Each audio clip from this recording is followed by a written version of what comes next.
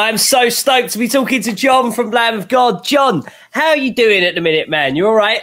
I'm doing great, man. How you feeling? Yeah, good. I'm feeling very good because today you have announced a live stream of 2 albums in full. The self-titled happening on September 18th, Ashes of the Wake, which is today 16 years old as we're doing this chat. Happy birthday to it. Absolutely, sweet 16, mate.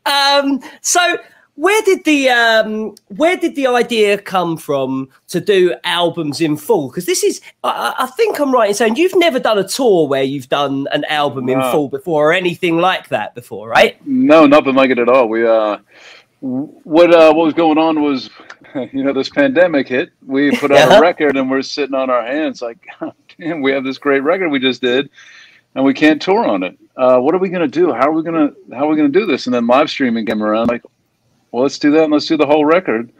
And if we're going to set up to do that, why don't we do another one? What record should we do? And start, talking about what record fans we thought would appreciate the most, and Ashes of the Wake was it.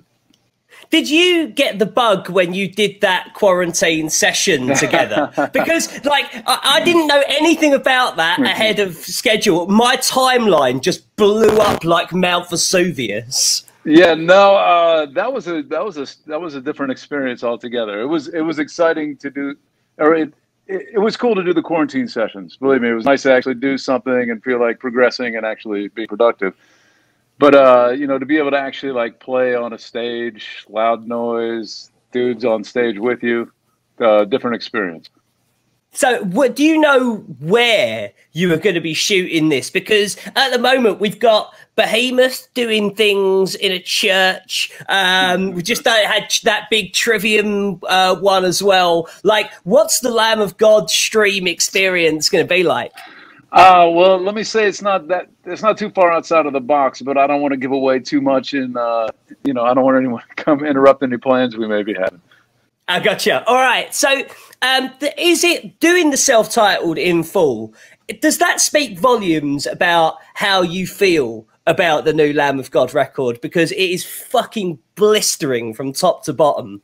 I hadn't thought of it from that perspective, but yeah, maybe it is. I mean, I absolutely love the record. I still listen to it, which is rare for our records. Once they get released, a lot of times it's kind of like, okay, go do your thing, have your life, do what you're going to do. But this record, I'm actually listening to this record. I really dig it. And part of this new rhythm section, yourself and Art Cruz, I had Art on the show just before the record dropped, and his energy, his vibrancy, I love it. As someone that's enthusiastic about all things heavy metal as well, getting him and bouncing that enthusiasm off of. What is it like being in a band with someone, and especially with yourself, with the rhythm section being such a cornerstone of Lamb of God? What's it been like?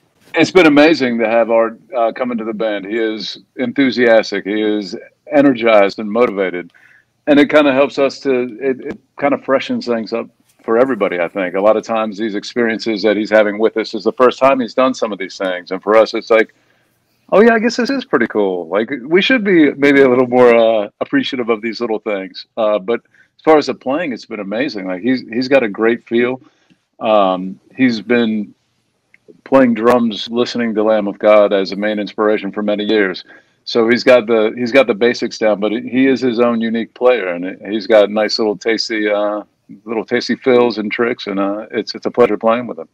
I loved talking to Mark and him saying about when you were writing the record, he was referencing things in your own songs that you had forgotten about. I love that. Yeah. No, that is true. I hadn't read that interview, but yeah. It was nice because he, being a fan of the band, and he kind of spoke for the fans in some instances about what he appreciated as a fan from the band, as opposed to our perspective of being these dudes who have been putting these things out from the other side of the fishbowl. And so, Ashes of the Wake was the album that you chose because I personally speaking, there's several of those records that you could have picked and my reaction would have been like, ah! but Ashes of the Wake, what is it about that? You mentioned that you picked it because you thought it was the one that the fans would appreciate the most. What is the magic of Ashes of the Wake, particularly in your back catalogue? I don't know if I can put my finger on it. I can say that that was the first time that we used a producer in the sense that we trusted someone's thoughts and opinions on things that we were trying to decide, and that was Machine. And he kind of also changed the process in how we created these records. That may have had something to do with the magic, but I think also, it was the times. It was a very heavy political record during some heavy political times where a lot of people's lives were being meaninglessly ended. So I think at the time there was some magic in it because it was timely and we were very passionate about what we were doing and saying. The record may be somewhat appropriate for these times, unfortunately. I was just going to say that. It's kind of depressing that 16 years later, the more things change, the more they stay the same. Yeah, well, when George Bush was elected for a second term, it was at that point that I realized, wow, sometimes the good guys totally lose on important stuff, which prepared me for 2016 when big old orange turd dropped on the earth. Well, fingers crossed 2020 is a little better. You know what I'm saying. I know exactly what you're saying. So I would dare to point out as well that there were a lot of people whose discovery of Lamb of God was on Ashes of the Wake as well. Like I was lucky. Like I reviewed As the Palaces Burn for Metal Hammer, like in the UK, when it was back in the day when CDs were imports. When that arrived and was literally like, I'd never heard your band before, put it in the CD player and push play. It was a real fucking moment. And I think that everyone has that with like remembers the first time that they hear bands that mean something to them. Do you think that with Laid to Rest, and now you've got Something to Die For, and all these things that came steaming out of the traps at that time, what do you remember of touring that record and taking that record onto the road for the first time? 16 years. You want me to filter through 16 years of tours to try and remember those tours?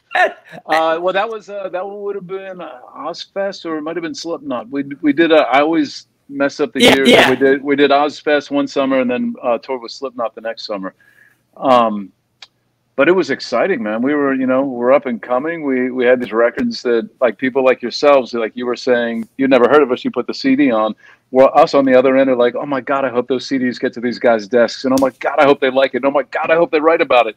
Yeah. So that's where we were at that time. And so, going out and doing festival tours, doing Ozfest and going out with Slipknot are pretty insanely exciting times, especially, let me not do too much math, but I was a much younger person who kid in the candy store kind of stuff. It was pretty fun. It's a great candy store. To just throw a little bit more math in there, is this going to be the first time that you guys have been back together in a room and playing as well? Like, is this going to be like the rehearsals and this stream is going to be the first time the members of Lamb of God have all been in the same room again? Yes. Although I have seen members of the band in public, maintaining social distancing and doing nothing musical. This will be the first time that we will be all of us in the same room making music. Since Scott, it was Valentine's Day, I think, was our last show.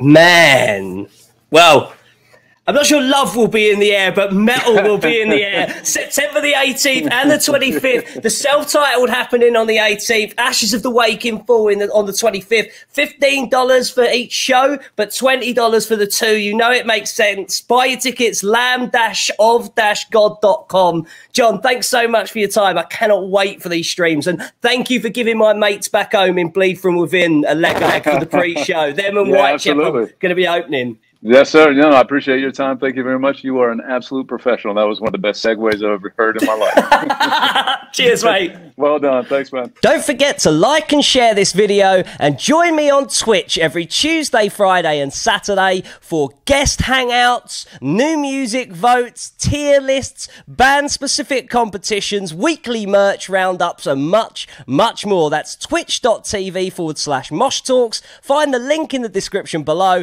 Don't forget to subscribe to this channel, and I'll see you on KNOTFEST.com for all of the latest news, features, and much more from the worlds of rock, metal, and beyond.